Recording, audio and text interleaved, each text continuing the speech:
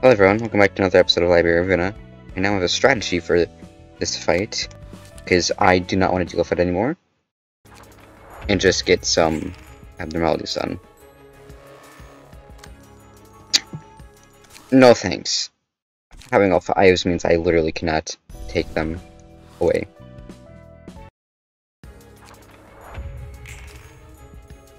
This is better. Then I restore light against them. Freak. And then restore the light. That and this as well.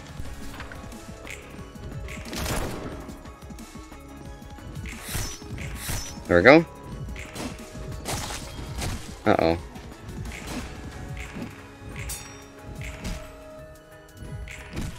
Heh.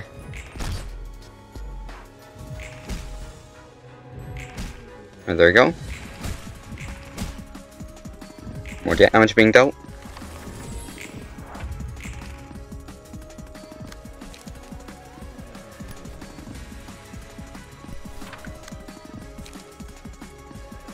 And that as well.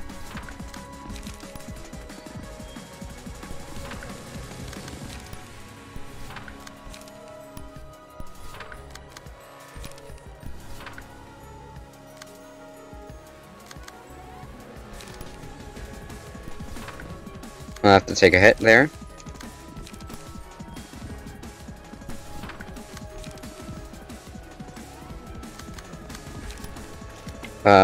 Do that. And this as well.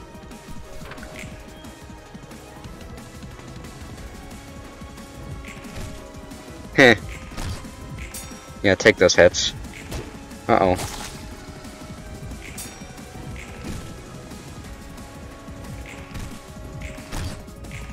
Uh-oh. That's not good.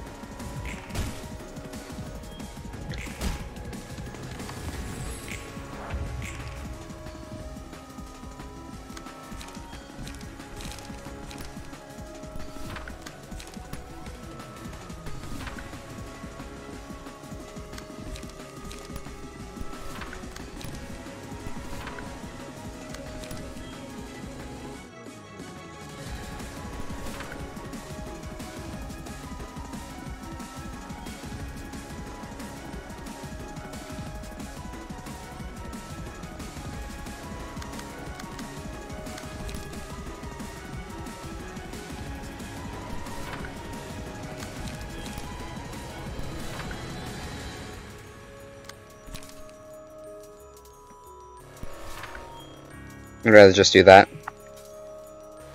Uh-oh. That's really bad.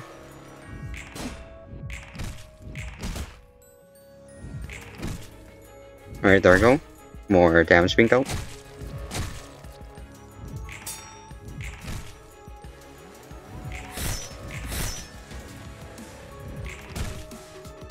Nearly half health, which is bad. Sadly, I can only gig.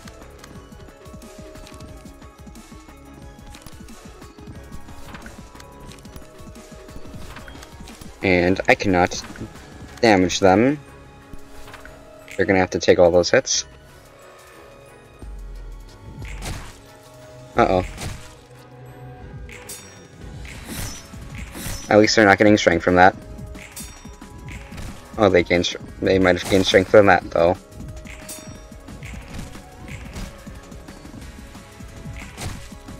Uh-oh.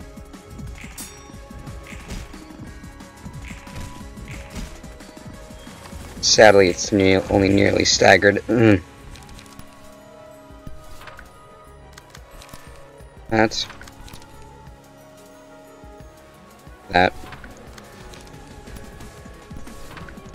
That. And that. And I'm gonna have to do that.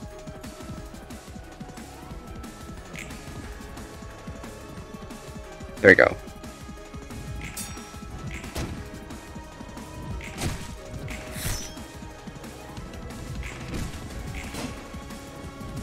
Alright, nearly staggered. Good.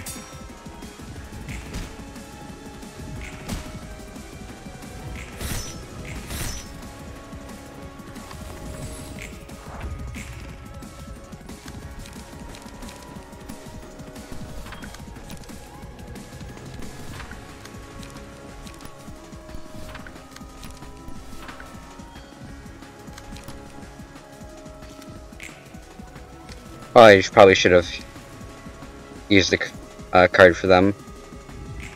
Oh, I just realized that's probably going to kill them.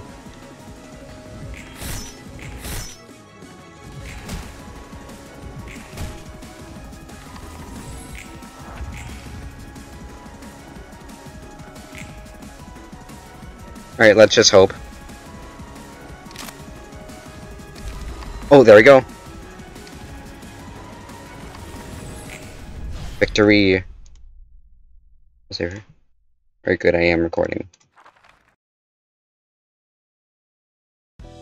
Alright, there we go. Finally, I can get some cards. Mark the first enemy that is attacked by this librarian after the page is selected. Deal 2 to 6 additional damage when attacking the marked foe. So the scene gains strength based on the amount of damage taken in the previous scene. 1 strength per 5 damage. The librarian's HP is 50% or lower, gain 1 strength for each scene. Ooh. You there, ma'am? I brought a few books, ma'am. Leave him there. We'll take a look in a bit. I'm very sincerely sorry for my insolence earlier, Miss Rednest, ma'am. Cut to flattery. You and I are pretty much in the same shoes here. Are you actually the Rednest? I heard a lot of stories about her, but I never really got to meet her since we worked in completely different areas of the city. Believe what you want. The whole Rednest buzz is nothing but a hollow shell now. I mean, not that I don't believe you or anything. It just feels unreal that a legendary fixer is standing here with me. I died trying to protect my colleagues in my first life. In that laboratory in the outskirts? Yep, and as my second life, I was woken up in Lavanicorp, with a blurry memory of the past. Where was the Orizon activity anyway? East of the city. It was on the western side. No wonder we never ran into each other. I got a question about one of the legends of the Redness. Do you take questions, ma'am? What's it? The one about slaughtering 5 proxies of the Index alone. The Index. Been a while since I heard one of those rancid titles in the back streets. The vexing memories. Yep, I did it. I took down 5 proxies and 3 messengers of the Index, to be precise. Damn, you really are awesome, ma'am. I didn't say anything about the messengers, just to make sure. And you got that right, too. 10 years have passed in the outside world since I disappeared, I heard. The city and the back streets are still the same as before, aren't they? As in dirt poor people killing and stealing from each other and living in constant fear that someone might assault them? Damn, so it's no different. Pretty much, the tools and methods may have changed from 10 years ago, but basically the same sort of things have been going on. Laughable, isn't it? I went through all the heavy hassle hoping to change that, and it was to no avail. But there's a new sandwich franchise called Ham Ham Pang Pang that... Wait a second. It's been expanding into each district of the back streets lately, which has been a huge boost to the quality of life. If any of you were planning to visit for a special sandwich before you got kidnapped here? Yeah, I'm still salty over it. Glad to hear that there's been some improvement, at least. I hate the back streets. As someone born in those slums, every single day of surviving through it was living hell. What district are you from? 23. That's more than understandable. Thinking about all those old memories is giving me heartburn. Maybe I should go fetch some liquor from that sack. I'll sort out the books you brought yourself, so you can go now. Alright, you don't seem in the mood to talk anymore anyway. Thanks for the books. I'm just doing my job. And one more thing. What now? Can I join you in borrowing some alcohol from Nets? If you insist. Finally, level 2. And there's another. You know, gut feeling says I want to actually at least try better pages for this, instead of just using a strat. And also, oops. Break.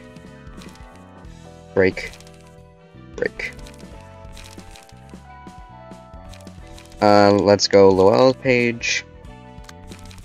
And Callow's page. Because now I can actually use more. The Big and Will Bad Wolf. Alright. Alright. Every 2 scenes use a combat page as well as the target the unhit. The consumed librarian excluded from the battle for the next scene. After swelling out librarian, all stagger damage resistance changes to fatal for the next scene.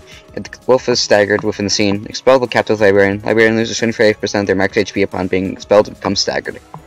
If the wolf does not get staggered at the scene as well as librarian, the librarian is killed and the wolf transforms into a powerful state. The wolf transforms with its HP is at 50% or lower at the start of the scene. HP does not fall below 30% before transforming. I can't see that, and that's weird.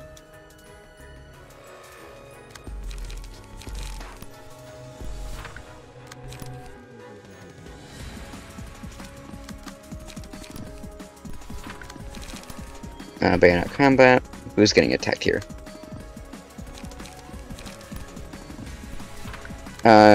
fix that. I'm gonna heal.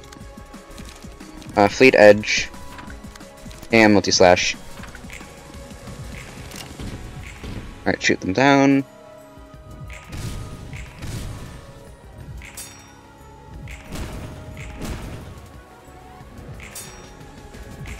And more damage dealt.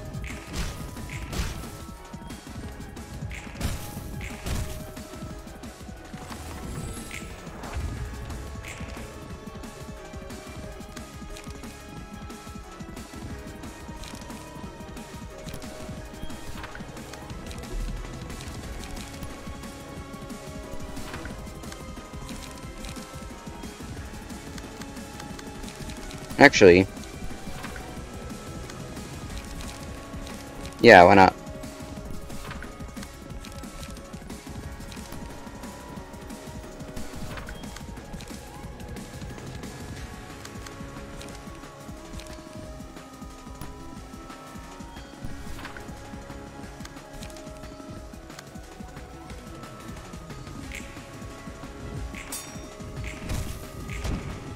Eh.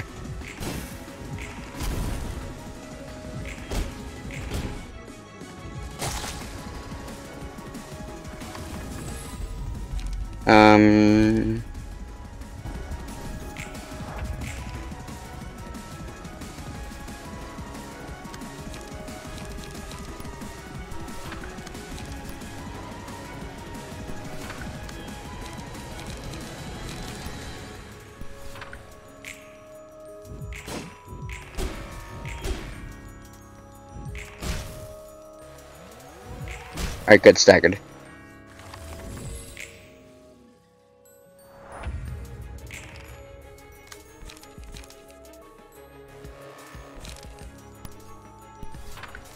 That. Multi-slash. I got guess armor.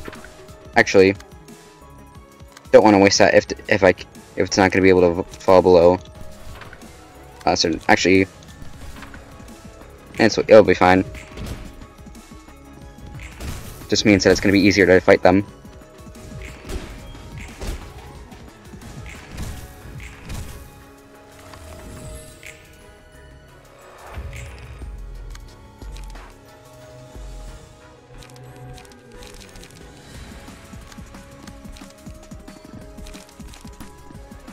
Dang it, I'm gonna have to take a few hits there.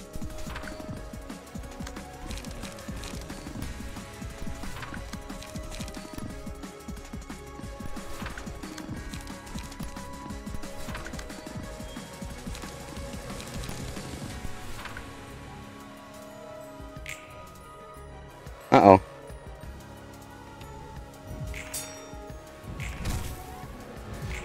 Alright, good. Ouchie.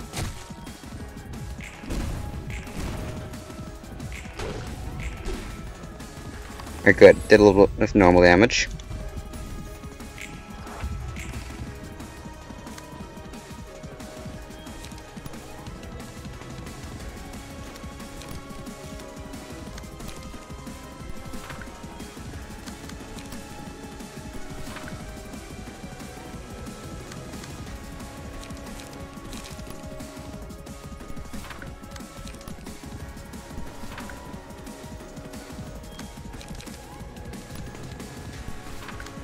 And emotional turbulence.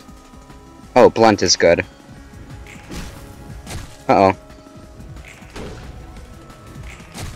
Oh, that's not good either.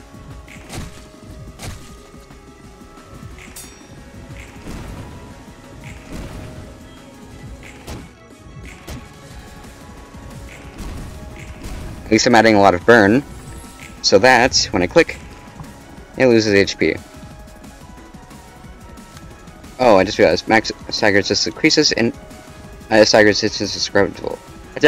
After the abnormality loses 25% or more of the HP, it at the point of transformation. Gain the skulking in the shadows status for next two scenes. Shadowy Liquor. When the abnormality has the skulking in the shadows status, librarians other than the ones targeted by the abnormality cannot target it.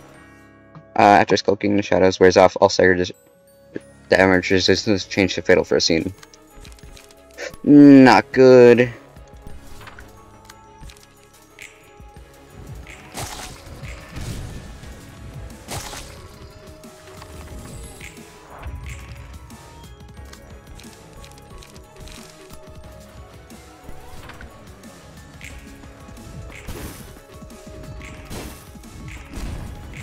Alright, more burn implied.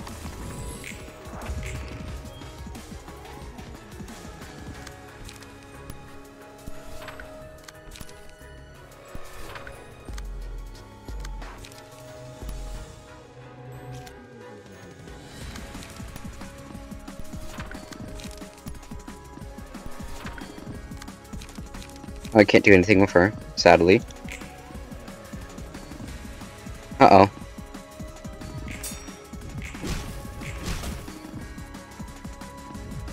Uh-oh.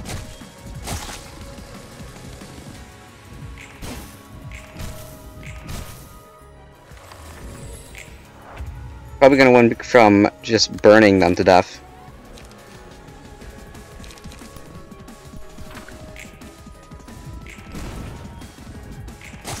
Uh-oh.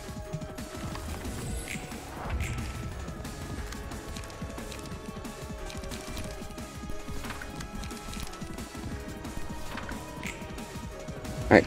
Uh-oh.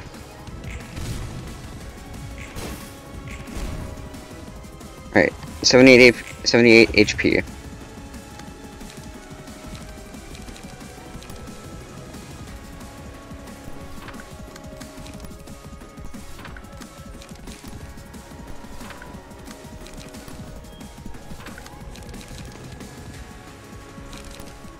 And that.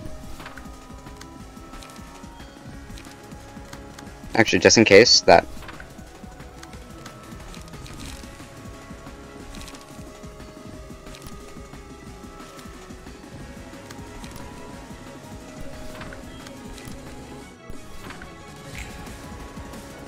Alright, good.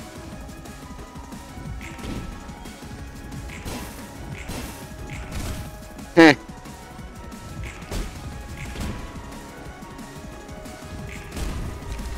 And they're down, making 2 abnormalities from this floor down.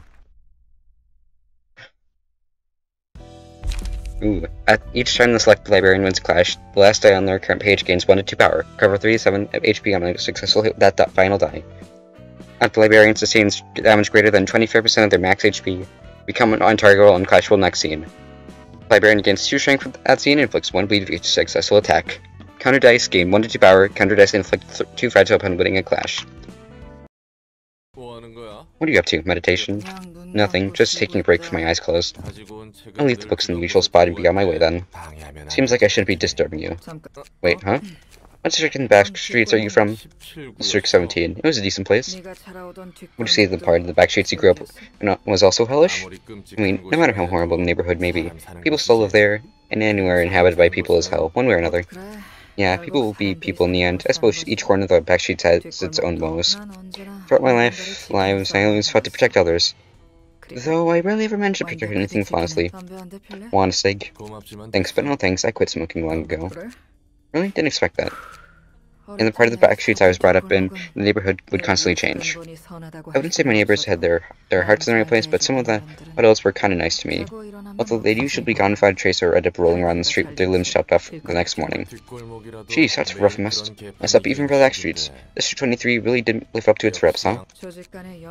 It was when the turf wars and purges between syndicates were at their peak. Just like what's happening in the body corpse nest right now. And you mentioned to read that. We went to Depth's fixer to avoid going there. It was the only place I had. I couldn't even imagine moving to another district where there was less bloodshed. I was desperately looking for ways to survive in that hell. Compared to District 23, even the carnival or their smiling faces look like child's play. Yeah, soon enough I began to constantly seek ways to protect the people around me in that hellhole. You can tell much about a society from the vocabulary used by its people. The language used in backstreets is often simple and straightforward. They pick common words found in everyday life. They don't bother making up special terminology. It applies to things that have become a part of their everyday life. They're often even more relevant than the original meaning of those words. I guess the 5 fingers like the thumb and the index and the sweepers are prime examples of that. People in the backstreets tried to gain wealth and power. They can't afford to pursue anything more than the things to keep themselves alive. You know what's funny though? Even if one were to have power, that power would only strike down, not up. The victims in the backstreets were potential perpetrators who just weren't strong enough. Let me tell you about the story of a kid named Callie, 7 years old at the time. The first thing the kid remembers was crying alone in the corner of an alleyway, surrounded by blood and guts. She didn't have anyone to call friends. People around her would all disappear sooner or later. Most kids her age were either abducted by the sweepers or treated like their toys. The small kid couldn't do anything but watch in silence. It was by sheer luck that Callie could survive until she was 13. She cherished the good fortune she was given. Callie observed and observed in order to survive through her own effort. So Callie made it to 20 years of age, following strategies of her own. She finally became a fixer. There wasn't much else she could do. You thankfully didn't join a syndicate or anything, huh? The kid swore that she wouldn't stoop to their level. Callie the Fixer's life got on a stable track sometime after she started working. The work fit her well, thanks to the environment she grew up in. Oh, I was the same too. She thought she could now protect her neighbors living in the same apartment, given that she had some power being a fixer. The streets Callie was living in were still quite dangerous. As she thought she could ought to return the favor to Mr. C next door and Miss Goose upstairs, the neighbors who she was indebted to. Those who would often give food and drink to Callie ever since she was a child. They were two of the only people she'd known for a long time. They were like family to her. Out of gratitude, she gave them some of the money she earned. That's nice of her. You know how they repaid Callie for all the money she gave them for more than that? I guess it was anything good, judging from the flow of your story. They conspired with other residents of the apartment, broke into Callie's house while she was asleep, binding her hands and feet while looking for a safe. Oh, I see what they were up to. Most of that Callie was keeping much more money in her stash. Yep, they really did try to rob her. Callie couldn't believe it, not because she found herself bound when she woke up. It's because she saw filthy lumps of greed crawling around right before her eyes. It was the day before, they used to be her friendly neighbors. They understood the agony of loss better than anyone. Callie only hoped that the money she gave them would be used in meaningful ways. She just wanted to protect them with her newfound strength. Stereotypical people, weren't they? I'm sure Callie didn't let them get away with it like a fool, yeah? She didn't. Callie was stronger than they thought. You could forcefully snap the ropes, binding her at any moment, but she chose to wait. She wanted to believe all this was just a misunderstanding or a prank. But the repulsive words they spat out so casually, talking about how this was their opportunity to use her money to move to a different place. It was neither a dream nor a misunderstanding, but a cold truth. So did those son of bitches get what was coming to them? Man, it's upsetting just hearing the story. You're right, she killed all of them, and Callie burst into tears, covered in the blood of her neighbors. Those neighbors who she had been protecting from violence were no different from the others in that they would resort to violence themselves once they had power. The savage cycle wouldn't stop no matter who she tried to protect.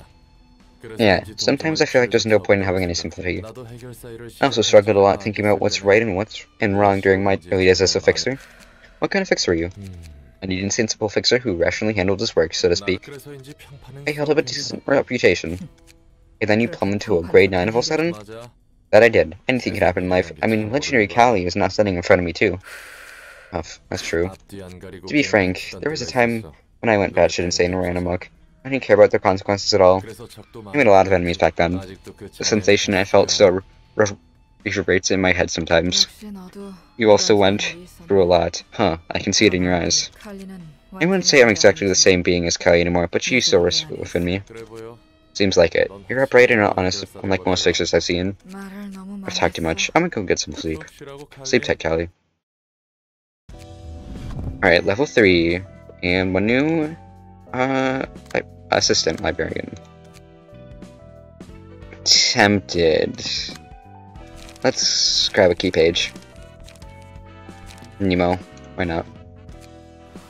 Oh no, that's an owl from the original game.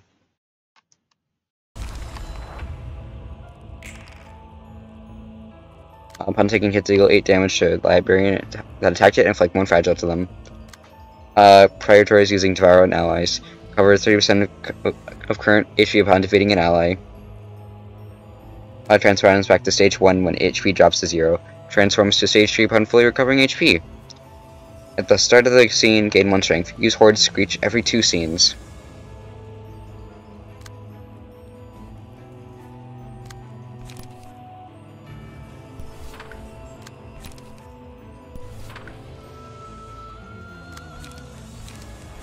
This I cannot take lightly.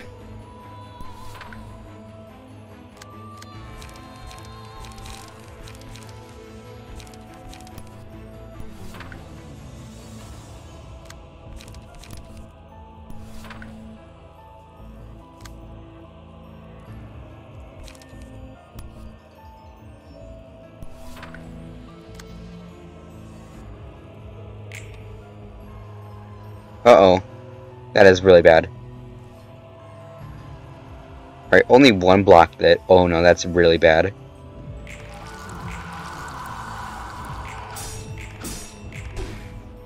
Alright, good.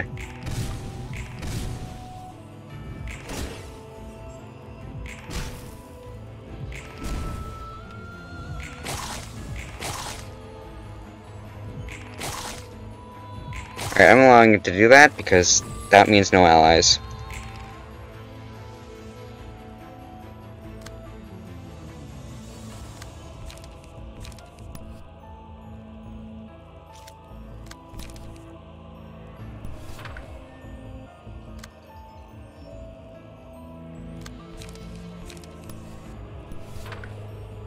I'm gonna risk it, and I'm gonna see what happens if I attack them.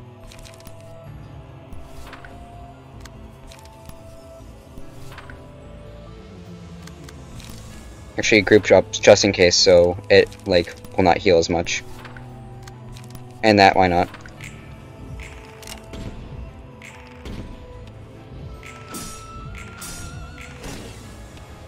Alright, there we go.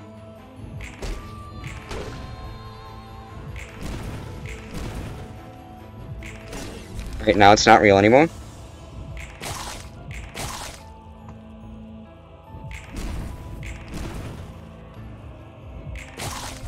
Right, that one's down as well.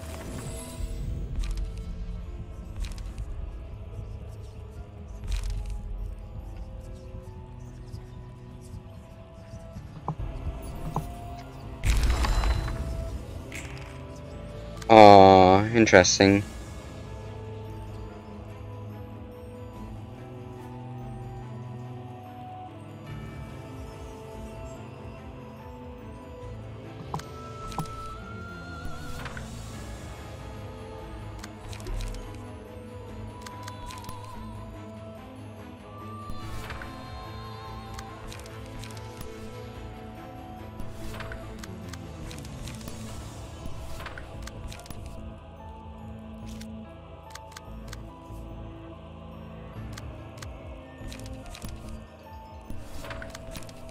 That.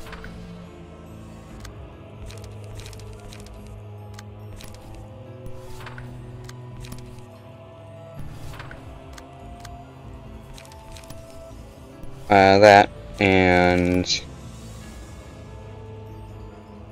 just in case, let's do that. Uh-oh, that's bad. Uh-oh.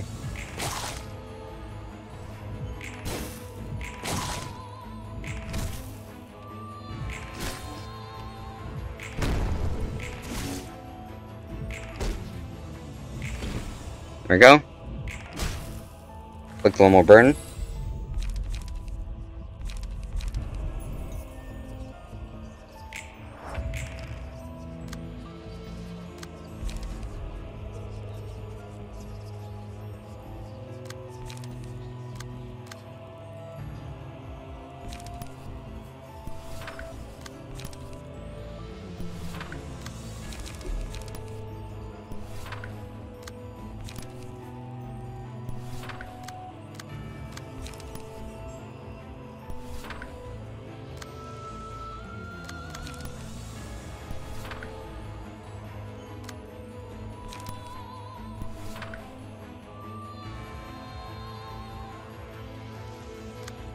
Alright, this is the best that's gonna happen out of this.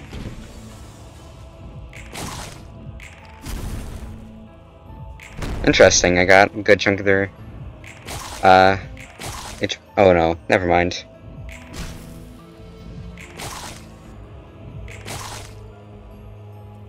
Yeah, no.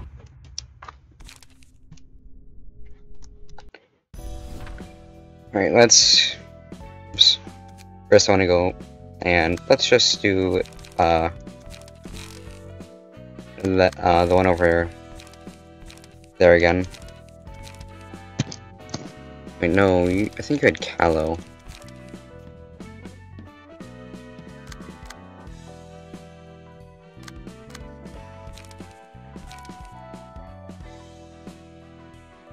Oh.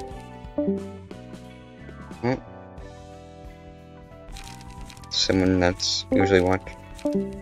What?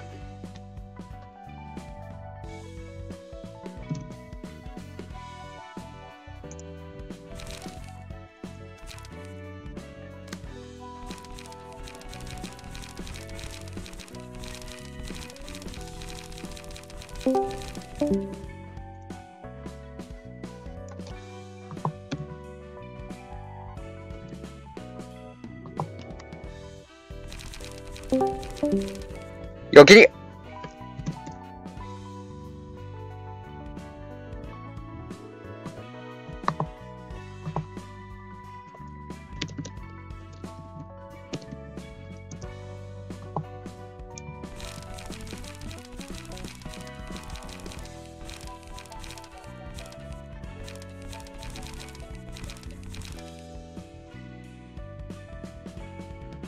I'm sorry for that, viewers.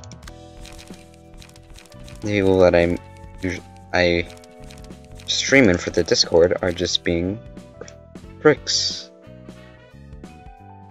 Yeah. Wait, no, I remember where this went now. Where they went now. You had Nemo.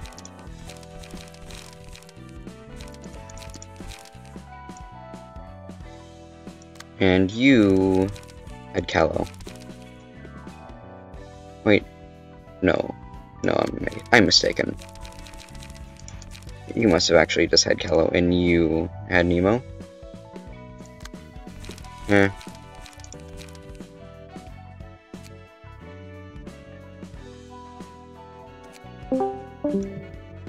Fuck.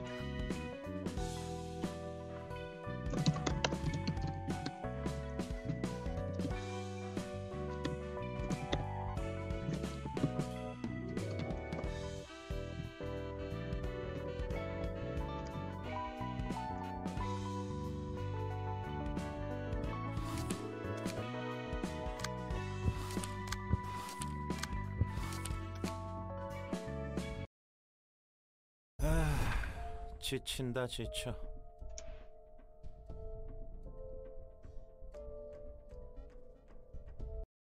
Okay, I already did that, so I'll just skip it.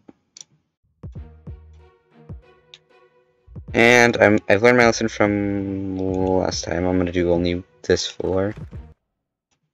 Because I'm pretty sure. Oh. Game? Oh! My game crashed. Well. Thank you for watching anyways.